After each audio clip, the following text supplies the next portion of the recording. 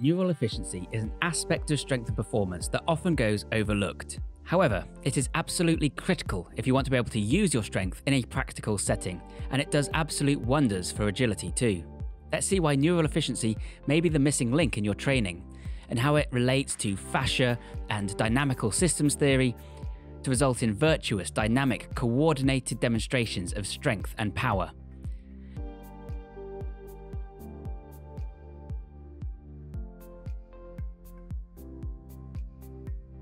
The mistake many make with functional training is to train muscle groups in isolation. The belief is that if you strengthen all the muscles that are used in a particular movement, then the individual will be able to perform that movement with more strength. In reality, this is not always the case. The example we have often given on this channel is the martial artist who can punch with significantly more force and power than a bodybuilder or powerlifter, despite those athletes being ostensibly stronger. Just because the bodybuilder has stronger pecs, delts and triceps, that doesn't mean they can throw a powerful punch. Partly this is because they may have trained in a less explosive manner. Partly it's because they may have missed the rotational muscles, such as the obliques and serratus muscles. But on top of that, it is because they haven't trained the muscles together, and in that order. The martial artist has. Doing this has caused changes in the martial artist's brain. They've repeatedly used the same network of brain cells that send signals to the right muscles in the right order. As such, those brain cells have become ingrained through processes such as myelination, the coating of axons to insulate the neurons. The pattern of activation in the brain directly corresponds with the pattern of activation in the body, and for the athlete the signal is stronger and much more efficient. There is less overspill to neighbouring areas, meaning that only the useful muscles are activated, helping to relax antagonistic forces and reduce energy expenditure, and more muscle fibres are recruited in the relevant muscles. This is neural efficiency in motor skill, and it correlates with strength, agility, speed, and general performance. This then raises a question. For the functional athlete, is the bench press the most useful movement they could perform? Let's consider a wrestler for a moment, or a rugby player. These are athletes that are required to push opponents.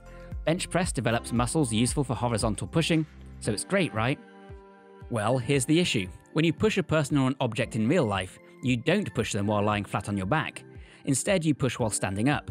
This requires strength in your core, particularly the rectus abdomini, which works to provide anti-extension so your back doesn't just bend over backwards. If you're pushing with one arm, you'll also need to engage the obliques to prevent twisting too. You'll also need to drive power through the legs. And you'll use proprioceptors, the sensing cells of your muscles, to understand how much force you can deliver before falling over. Your body's performing complex maths that you aren't even aware of to keep you upright and deliver power in the right places. All of this factors into that mental model. This is important and often overlooked when it comes to virtuous, powerful movement. Perception is tied to that movement. In this case, the multifidus muscles that run up and down the spine are particularly dense with muscle spindles that sense changes in muscle length. Their job is often to prepare the body for incoming movements. This contributes to the individual's perceptual motor landscape. That is to say that the movement pattern must alter to accommodate the information coming into the brain. Lying flat on a bench removes those important data points, providing an incomplete model to work with. A martial artist sees how important the perceptual input is to the motor pattern when they block a punch without thinking. The same thing happens as we learn to catch our balance when we fall.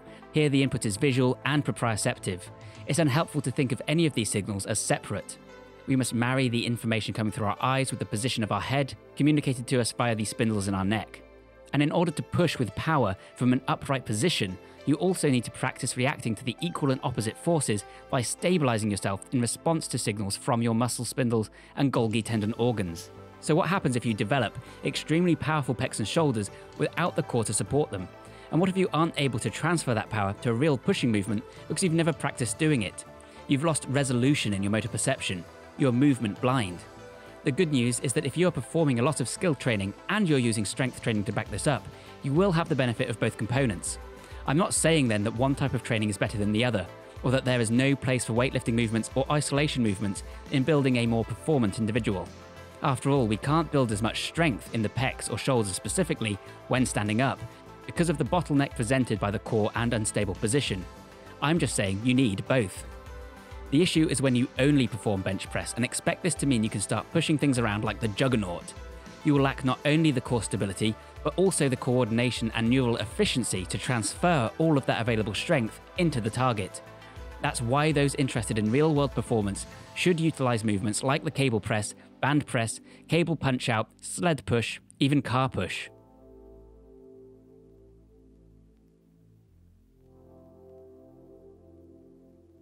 there's another potential way in which the body adapts to the demands placed on it over time, and it's rather fascinating.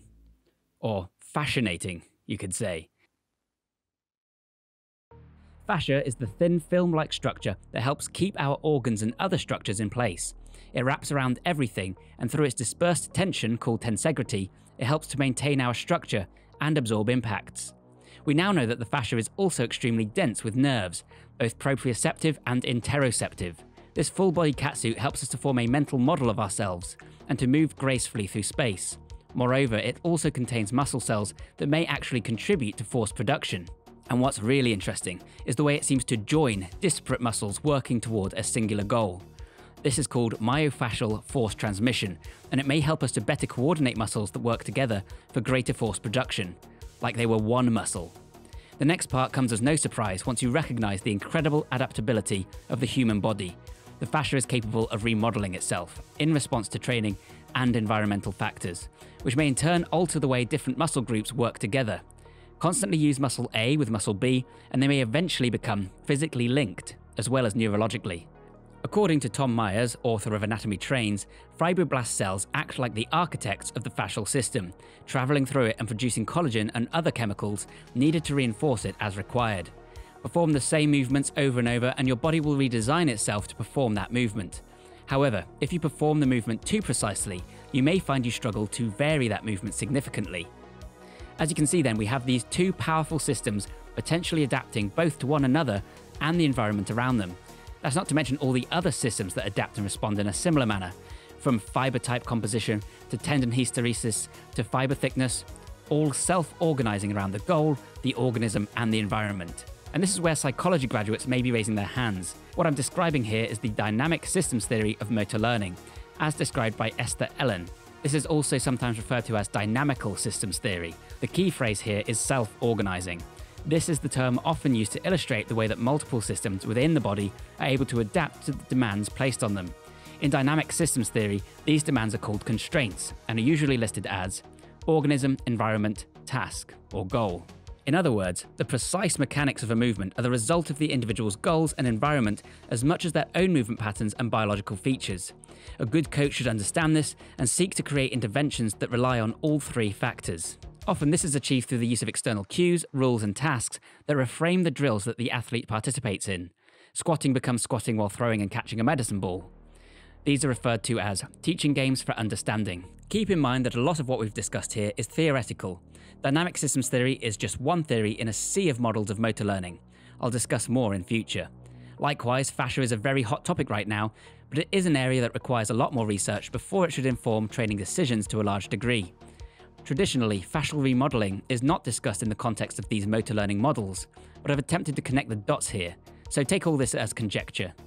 That said, there is certainly enough evidence and enough logical argument to say that we need varied and challenging movement in order to develop true coordination, neural efficiency, and functional performance. These ideas should be married with tried and true training methods. Yes, use squats and isolation movements to build stronger legs, but also practice using those legs as part of the larger system, running, jumping, and pushing. Use rote repetition to master movements like kicks, throws, and lifts. But once you've reached a certain level of expertise, introduce the unexpected. Perform the movement on a hill, use a different form of resistance, stand on one leg, or get someone to throw something at you. Train with cables, sandbags, medicine balls, kettlebells, and club bells. These also have the benefit of creating movements that are slightly different every time you perform them. This is what is sometimes described as repetition without repetition, a term coined by Soviet neurophysiologist Nicolai Bernstein. In other words, a basketball player should not just practice shooting hoops from a comfortable static position. They should also practice shooting those hoops from the wrong leg, while being jostled, or when tired. As described by general motor program and schema theory, this can help to form more robust mental models, movement patterns that are more broadly generalizable to a variety of different situations. Interestingly, this is an argument slightly against Bruce Lee's 1,000 kicks. Though to be clear, there is definitely benefit to rote repetition, particularly during the learning phase. Again, it's about combining methods. Try not to view your mind and body as separate entities. Recognize the role of perception and goals in defining movement. Turn training into play, be mindful of your senses, and keep the body guessing. All this will also help to keep your body more plastic and changeable. The more you learn, the better you become at learning. And all genetic differences aside, if you give two people the same training program, it is the most plastic athlete that will develop the most impressive performance. So I hope you found this video useful and interesting, guys. If you did, then please leave a like and share it around. That helps me out immensely. Comment down below and let me know what you think about all this. Do you incorporate challenges like that into your own training? How are you going to apply these ideas during workouts? Subscribe if you want much more like this. And if you want a training program and ebook that's designed around this kind of philosophy, then be sure to check out Super Functional Training in the description down below. That's my ebook and training program, and there's a big discount on right now whilst we're in lockdown. Hope you guys are all keeping safe. Thanks so much for watching this one, and I'll see you next time. Bye for now.